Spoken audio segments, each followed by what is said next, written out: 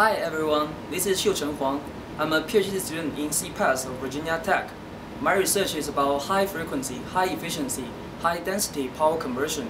Today, I'm going to show you a high density 65 watt adapter using gallium nitride devices.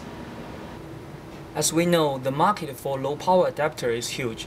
This diagram shows the market information of these years of the low power adapters for the notebook. We can see that the adapter below 65 watt occupies about 80% of the total volume.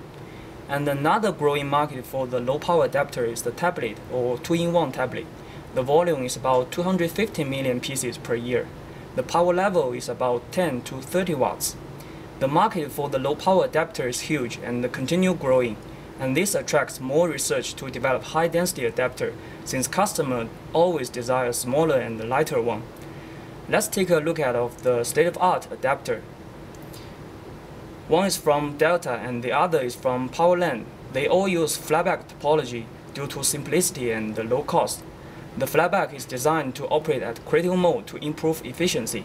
However, the switching frequency is below 250 kHz, using silicon MOSFET to maintain high efficiency. Therefore, the passive components, including the transformer, output filter, EMI filter, is large at low frequency. The power density is around 11 to 13 watt per cubic inch. The emerging gallium nitride devices offer the opportunity to push to high frequency to increase power density without sacrifice efficiency. The table shows the key parameters of a comparable GaN switch and the silicon MOSFET. The GaN device has much smaller gate charge and junction capacitance, which basically means the smaller switching related loss. The switching energy curve shows the superior of GaN switch. The turn-on loss is much smaller, and moreover, the turn-off loss is negligible compared to the silicon MOSFET. The loss breakdown of 65 watt adapter shows that even the frequency for GaN switches are 10 times higher than silicon MOSFET. The device-related loss is very similar.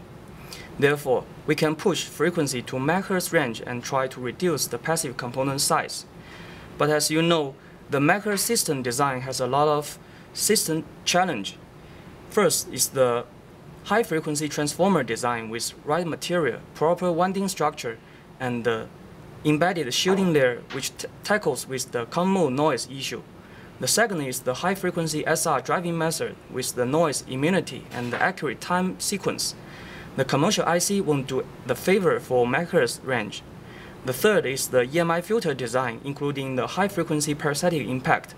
The last but not the least, the zero-voltage switching should be guaranteed to minimize the switching loss. We have a preliminary hardware design as shown here. The power stage is as a daughter board mounted on the motherboard for test convenience. And this is the 600-volt GaN device from Transform as the primary side switch. And this is small piece from EPC, which is the synchronous rectifier on the secondary side.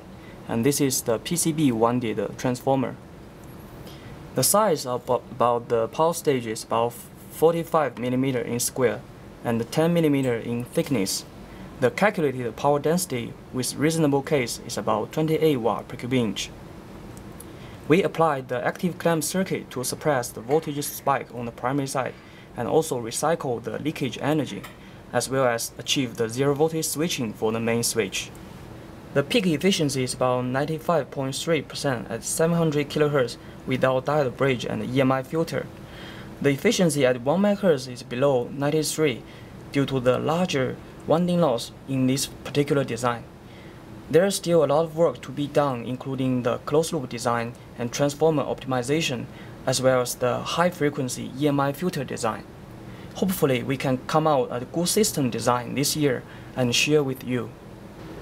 This is the key waveform at low line input and the full load output condition. The pink curve is the SR drain source voltage. The blue curve is the primary switch drain source voltage, and the yellow one is the gate signal of the primary switch. We can clearly see that the primary switch can achieve zero voltage switching. And due to the active clamp characteristic, during the turn-off transition, there is no oscillation, and this also helps the EMI issue.